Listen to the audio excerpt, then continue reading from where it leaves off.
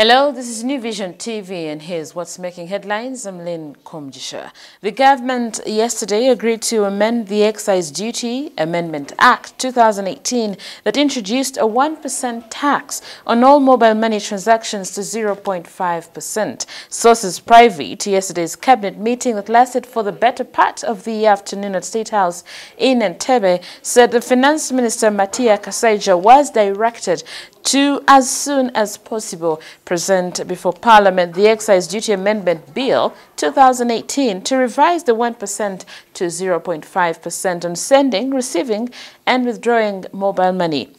Despite a heated debate from a section of ministers, the government maintained the 200 shillings daily tax on over-the-top services of social media usage that has recently sparked a public outcry.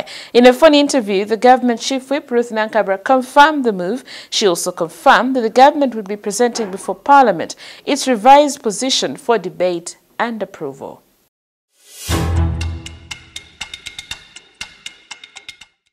Moving on, President Yoweri Museveni has ordered the Ministry of Local Government to quickly issue centralized stamps for the newly elected local council chairpersons and their committees across the country.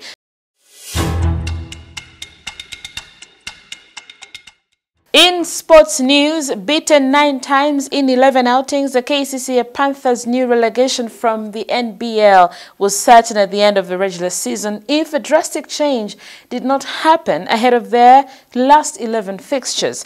Club chairman Henry Odongo and his executive believe the change had to start at the coaching level.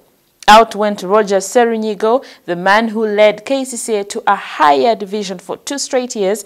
In came Balnis Ankunda, a 2-time NBL winning veteran coach. The result, 3 wins in the last 4 games, including a shock 57-54 victory over league-leading Betway Power on Sunday at UCU main campus Mukono. Odongo Kara, who finished with 9 points and 6 rebounds as the Panthers rallied from a 13-point deficit to condemn Power to only their second loss of the season.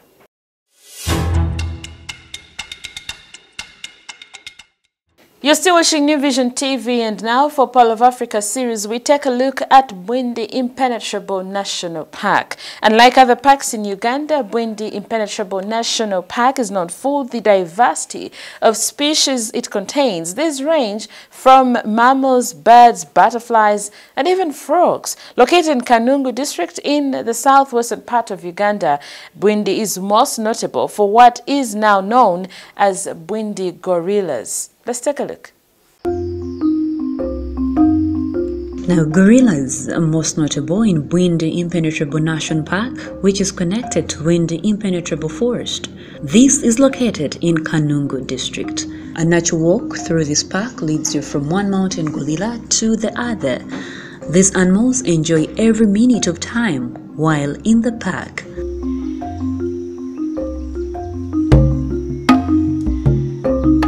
A look at how they play and interact with each other is worth looking at the whole day. How they feed on the grass and the plants that covers the lower lands of Bwindi is mesmerizing. This alone gives a warm welcome to any tourist in the park. There are over 300 mountain gorillas in this park. The park has a diversity of features such as mammals, birds, butterflies, frogs, snakes, geckos, and many other endangered species.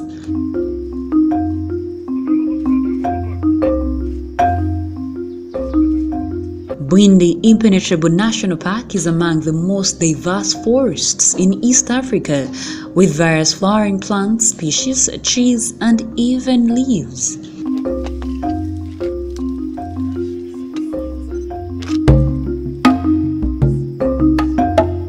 Tourists who come to this park mostly engage in gorilla tracking, since it is the park's main tourist attraction. But since Uganda is endowed with clear skies almost throughout there, activities like mountain bike ride ventures, gorilla trekking, camping, safari vacation have been supported.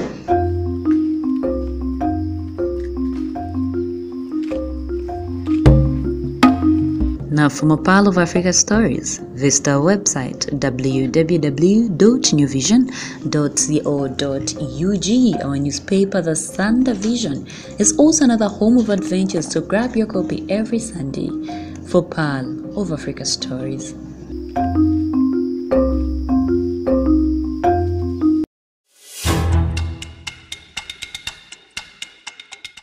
And that's all we had for you. Thank you for watching. Be sure to catch more of your updates on your mobile, on your desktop, on your tablet, anywhere in the globe by visiting www.newvision.co.ug. I am Lynn Komjisha.